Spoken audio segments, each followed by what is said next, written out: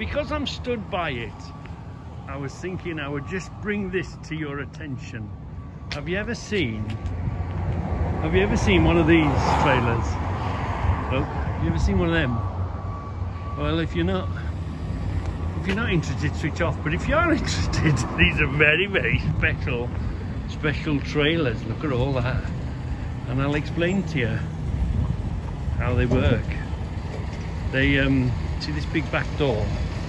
This big back door opens, and let me see if I can go out into the road and have a look before I get run over. Here we are, look. This suspension goes up and down. Can you see? Let's go down a bit. Can you see that there? See that, the very bottom rail? That is a pallet that sits on the floor. So imagine that sitting on the floor, and the whole of this opens up. This door opens up, and the trailer, and he backs the trailer over it. He lowers it right down. He backs the trailer over the pallet on the floor, and then the suspension picks it up and carries it along. It's usually full of, in this particular case, it's glass. Can you see the big whole load of glass? But there it is, see? Can you see? There's the pallet on the floor, and it picks it up. It drives over it, and it has a look.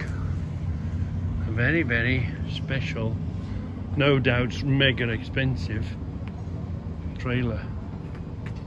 You see? That's someone's had to figure that out, haven't they? How are we going to move that glass about?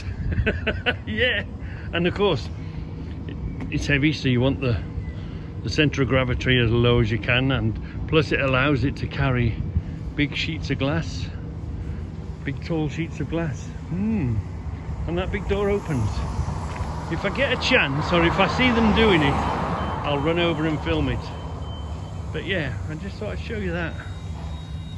Can we cross the road so we don't get run over?